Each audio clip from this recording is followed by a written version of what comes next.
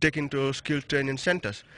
Now safely home, enjoying the peace and tranquility the Gambia is known for.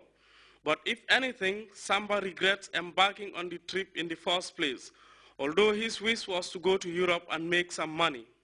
I thank His Excellency for his great job, and I'm trying to warn or advise all those people who are sending the wrong message outside the Gambia or inside the Gambia here, who are spreading the wrong news. Gambia is a beautiful country. Gambia is a very beautiful country. If we stay here, we work hard, we'll achieve something. If you want to travel to Europe, we should go legally, not illegally. We should go legally, not illegally. I regret everything that I have experienced in this way. It was a horrible experience. It was not a beautiful experience. It was a very horrible experience. Samba is lucky to make it back home and recount his ordeals. But numerous others have perished, leaving their families in suspense at best.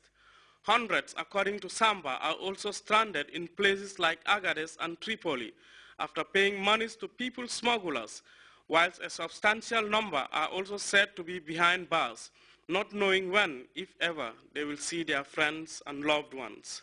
Samuel Bah, GRTS. What a touching story there by Samba, recounting his ordeal. All time now to take our first break. The news continues momentarily.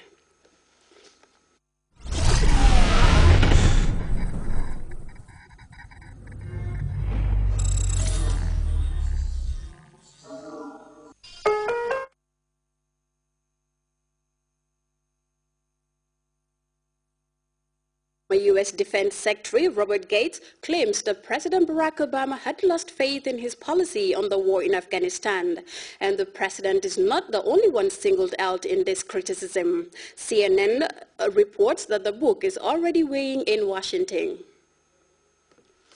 Book titled Duty, Memories of a Secretary at War, the former defense secretary delivers an unfiltered, sometimes scathing critique of the White House. On Afghanistan, the New York Times and Washington Post report, Gates writes that by early 2010, he had concluded the president, quote, doesn't believe in his own strategy and doesn't consider the war to be his. For him, it's all about getting out. The papers report that Gates, who served under both Presidents Bush and Obama, grew concerned about the president changing course, and that the president was, quote, skeptical, if not outright convinced it would fail. Though Gates also says he, quote, never doubted Obama's support for the troops, only his support for their mission. The book is not set for release until January 14th, but late today, both papers published detailed stories about its content. Gates is especially hard on Obama's advisors, the papers report, calling Vice President Joe Biden, quote, a man of integrity, but arguing, quote, he has been wrong on nearly every major foreign policy and national security issue over the past 4 decades. At times, Gates is more flattering of Obama, praising him for making decisions, quote, opposed by his political advisors or that would be unpopular with his fellow Democrats. That's something Gates hinted applied to the president's war-making decisions to CNN's John King in 2012.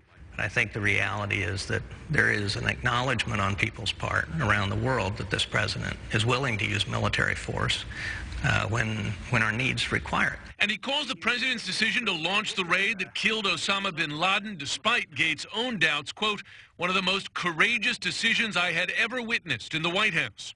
On his former colleague Hillary Clinton, Gates makes a potentially damaging charge to a 2016 presidential run, saying, quote, Hillary told the president that her opposition to the 2007 surge in Iraq had been political because she was facing Obama in the Iowa primary. The White House has now responded to some of the comments in the book, a spokesperson for the National Security Council saying, quote, the president welcomes differences of view among his national security team and wishes Secretary Gates well. However, the White House does push back hard on the strong criticism of Vice President Biden, saying the president relies on his good counsel every day. Jim Sciutto, CNN, Washington. Civilians caught up in the fighting between the different factions in the Central African Republic are fleeing for their lives. The landlocked country used to be the adopted home of many Africans, especially those from West Africa. Now efforts are being made to repatriate them to their countries of origin. Let's look at this CFI report for more on that. Personal items in bundles and bags and a lot of patience. These displaced people have taken refuge at the Senegalese embassy in Bangui. It's from here that they are hoping to go back home to Mali. I'm of Malian nationality. I was born here. I grew up here. And now they are chasing us out. Interethnic violence ravaging Bangui is forcing these West Africans to go back to their home countries. It's the only way they'll be safe. As soon as our first countrymen arrive on Malian soil, they will be entirely taken care of. Once they cross into the airport zone, they start thinking about the future. We were scared, but when calm returns, we'll come back.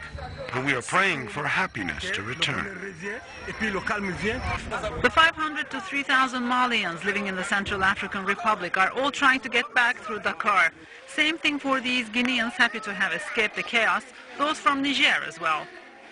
In the neighborhood of Bangui, they killed all the Muslims that they came across. They strangled some, threw boiling water on others. Some even saw their limbs cut off. Same scenario here in Lagos, where 1,500 Nigerians have already arrived. Tens of thousands of foreigners have now fled Bangui for Chad, Cameroon, DR Congo, and all of West Africa.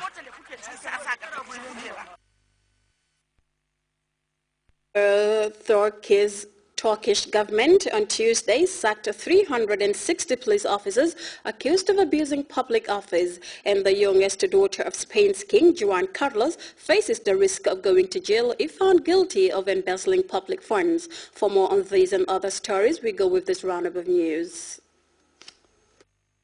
The judge has summoned the youngest daughter of King Juan Carlos, Infanta Cristina, for questioning as part of corruption allegations against her husband.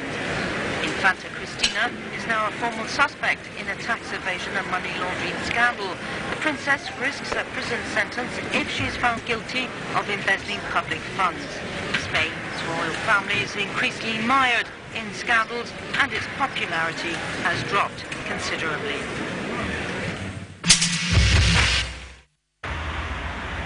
The Turkish government is continuing to purge police forces after a corruption investigation started last month into the fortunes amassed by members of government through the construction industry. 360 officers have been removed from their posts Tuesday. 16 were provincial police chiefs. Prime Minister Tayyip Erdogan has accused the police of abuse of office and said he will not allow political plotting.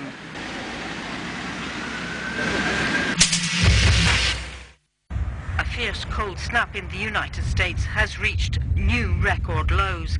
Half of the population in the US are surviving temperatures of minus 35 degrees. From Minnesota to Georgia, temperature records are being shattered.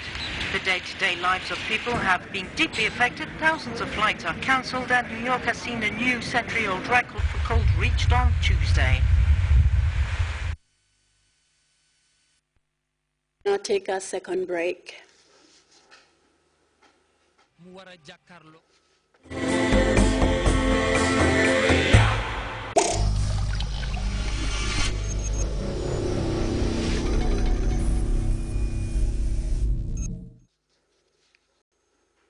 Welcome back. And before we end this edition of the news, a recap of our stories making headlines. Lawmakers scrutinizing the books and performance of public institutions and enterprises have given Gumworks a clean bill of health.